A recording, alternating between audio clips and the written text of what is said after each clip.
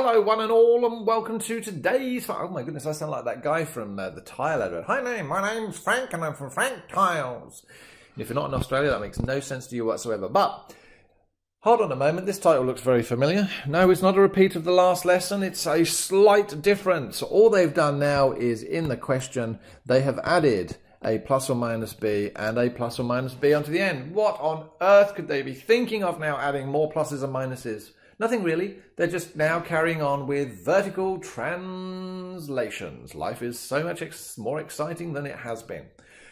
Remember, previous video, we've looked at the idea of amplitude and period, and we need to know that for each of the dilations, reflections, and translations, what changes? Well, a dilation will absolutely affect the amplitude if it's dilated away from the x-axis, and a period if it's dilated away from the y-axis. Reflections do not change the amplitude or the period, and neither do translations. They change the look of the graph, but they don't change the amplitude or period. So as I've said in the previous lesson, a good function to sketch would be in this form. We are always looking for the coefficient of x to be 1, not just in sine or cosine transformations, but rectangular hyperbola, trunci, square root graphs, circles, always looking for a coefficient of x to be 1, and positive 1, because that makes our life so much easier. Then you can deconstruct what all of these transformations are. But as I say here, the first value is a dilation from the x-axis. The second value, this 3, is a dilation from the y-axis, and that is a horizontal translation.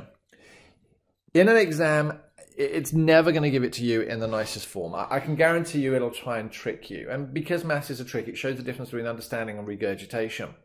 Whenever you have the coefficient inside the bracket, just move it out. Factorize it out. So I would rewrite that as y equals 4 sine. Take the 3 outside the brackets, becomes x plus, and then you have to divide the pi on 2 by 3 to give you pi on 6. Now, looking at this, life is so much easier because I can see that my amplitude will change by 4. My period will change by 1/3. And I know that this will now actually translate that way by pi on 6. You can imagine the number of people who will translate it by pi on 2 and get the wrong answer completely. And it's just a silly little trick that throws so many people.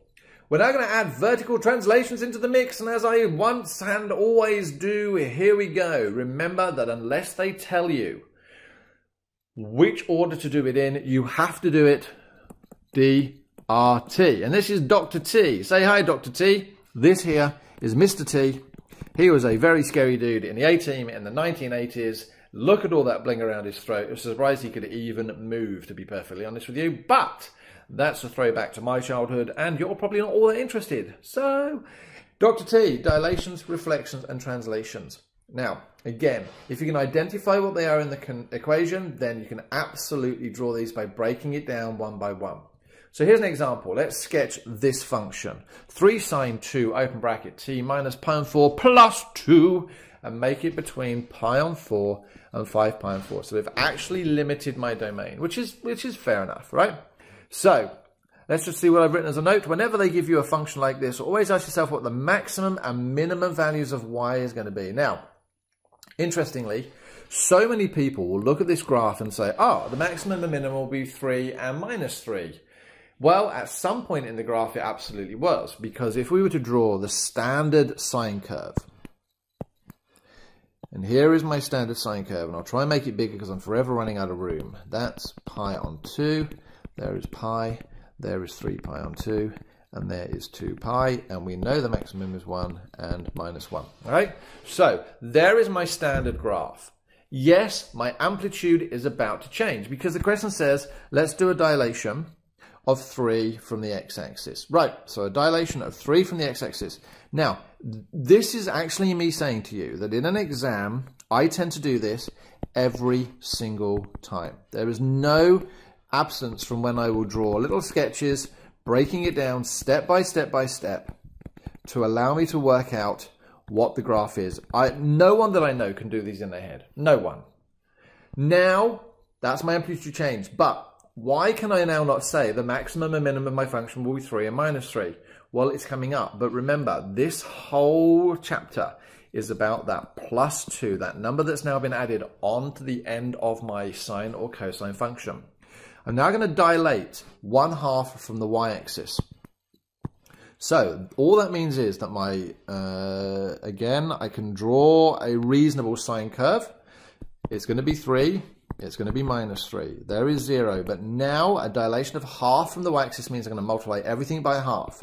Pi on 4, pi on 2, 3 pi on 4, and 2 pi on 4, pi on... No, pi.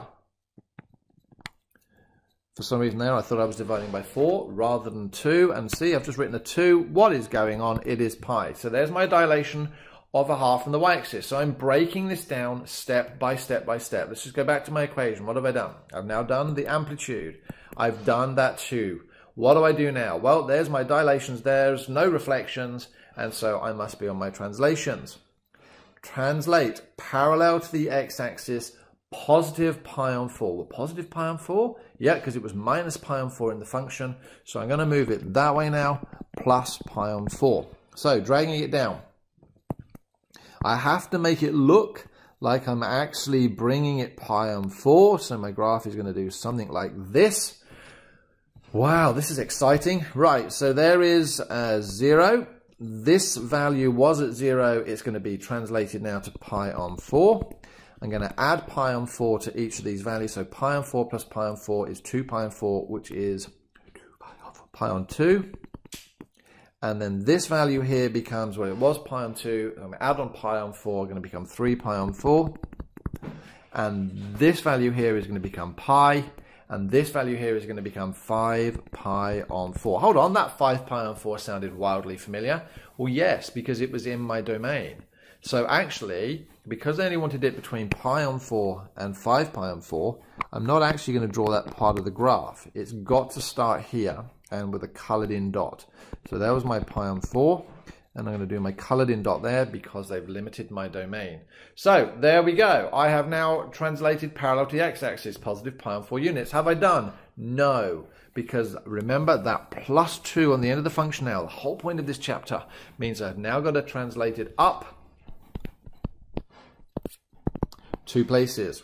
I'm being very, very careful here. Now what I'm going to do is I'm going to draw a dotted line to just suggest that this is now at 5 and minus 1. Why? Because I'm going to add 2 to each of these values. My amplitude is now going to change again because I've been translated vertically. So if there is my median line, now I could draw this. I'm going to have trouble rubbing it out later, but you guys need to make sure that you rub that out. This is just so that I can have some idea. There's pi on 4, there's pi on 2, there's 3 pi on 4, there is pi, and there is 5 pi on 4. And so we are going to go up, down, down. Ooh, no. See what I did there? I already skipped that. Up, down, down, and up. Now, there and there are points I have to label. All right, so I absolutely have to label them. So because we now know that the median would be at 5 take away 3, which would be 2. So we would now have that as 5 pi on 4, comma 2. And this one here would be at pi on 4, comma 2. Any maximum and minimums generally have to be done, but then we would have to find these x-axis intercepts. And how do you find the x-axis intercepts? Well, yes, you put the whole function equal to 0. Now, off the top of my head, can I remember what the function is? No. But if I wanted to find the x-axis intercepts, I would put into my calculator 0 equals 3 sine 2 x minus pi on 4 plus 2, comma. No, because I can limit the domain. I can put limit the domain. I want pi on 4 is less than or equal to x, which is less than or equal to 5 pi on 4. Do a comma, do an x, and put that all in a sole function. Now when I do that, wow, out would pop my 2 crossing points, which you would then label on this graph. Okay, I don't have the time to do this because I wanted to make this a relatively short video, but that is the trick to all of these questions. Now, what about this type of stuff? Well, Sketch the graph of the following function between 0 and 2 pi and clearly indicate any x-axis intercepts, right? Now, as I say here, it looks really familiar.